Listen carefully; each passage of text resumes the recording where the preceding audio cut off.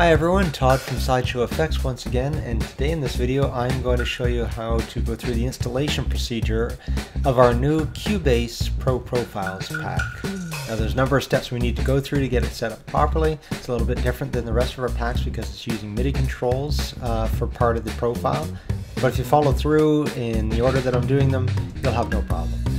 So the first thing we want to do is to open up the Audio MIDI Setup application that's comes native on the Mac. It's usually in the Applications Utilities folder.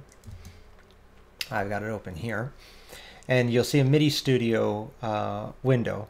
I have a loop deck, so that's why this is here. You might not have this here, but you'll see this IAC driver node. So we'll double click that, and you may have a name show up here. Make sure it goes blank, just delete whatever the name is there. And you see in our ports there are no available ports in this one. So we're going to create a new port, hit the plus sign, double click this and select all. We're going to replace this name. We're going to call the first one, and it's going to be spelt the same way I'm typing it here with the capitals. Capital S, T, R, E, A, M, capital D, E, C, K, the number 2, and D, capital D, A, W. Stream Deck to DAW. And then we're going to do a second one. Same thing, get rid of that name, and this is capital D-A-W to capital S-T-R-E-A-M, capital D-E-C-K, D-A-W to Stream Deck. We click Apply, and we're done with the Audio MIDI setup. So I'll minimize that. The next thing we're going to do is install the shortcut file that comes shipped with the Sideshow Effects Pro Profile pack. Now your download will look similar to this. You'll have an icons folder, a key command folder, and a Stream Deck profile folder. So let's open up the key command folder, and of course this is the Mac installation. So in the Mac folder, this file here, the Sideshow Effects Cubase Mac XML, is the key command folder that we need to install into the Cubase directory. And that directory is in your computer users, your username, library, preferences, and it's in your Cubase application folder. I've got LE Elements right here, but whichever folder you're running Cubase, it will appear here under Preferences. Open that up, go to Presets, go to Key Commands. That is where you're going to click and drag this folder into the Key Commands folder. I already have it there, so I don't need to do that. And once you have that in, we're going to launch Cubase. So now with Cubase open, we're going to go over to the Studio Setup menu, and we can see here under our MIDI port setup that we've got the DAW to Stream Deck and Stream Deck to DAW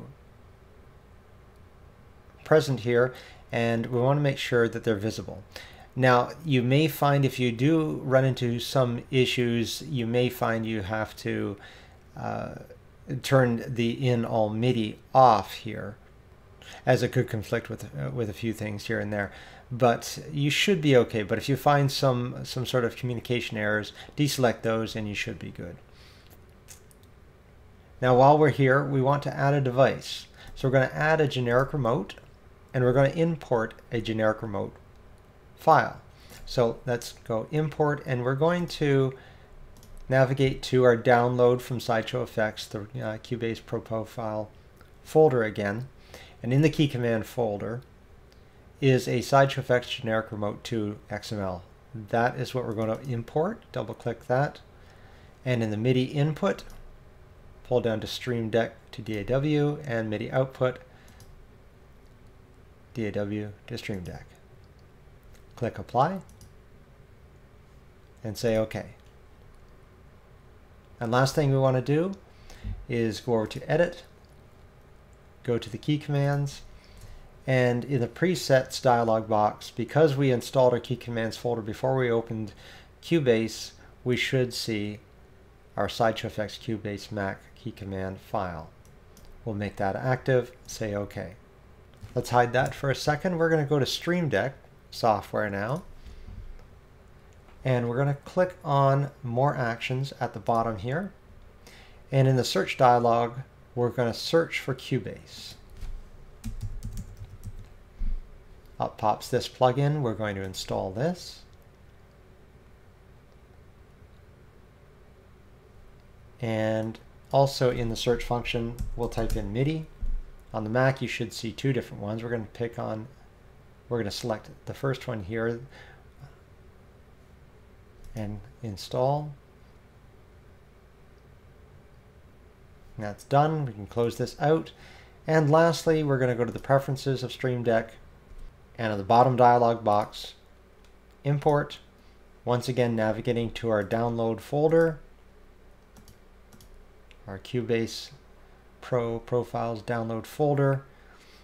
Inside is a Stream Deck profile folder. Open that up. There's Mac and Windows. So on the Mac, we have two different profiles. One is for the regular 15 key and one is for the XL.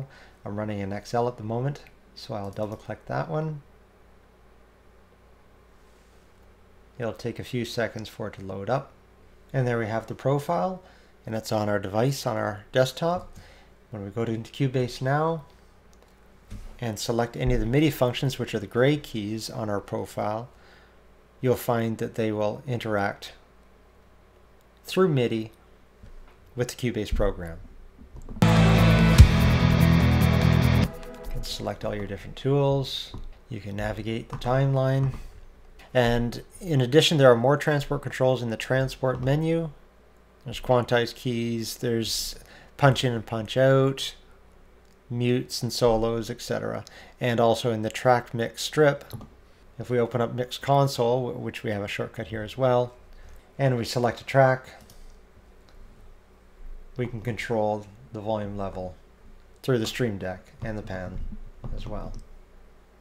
In addition, the rest of the profile works on shortcut commands. So almost every shortcut command available in the program has been mapped into the profile.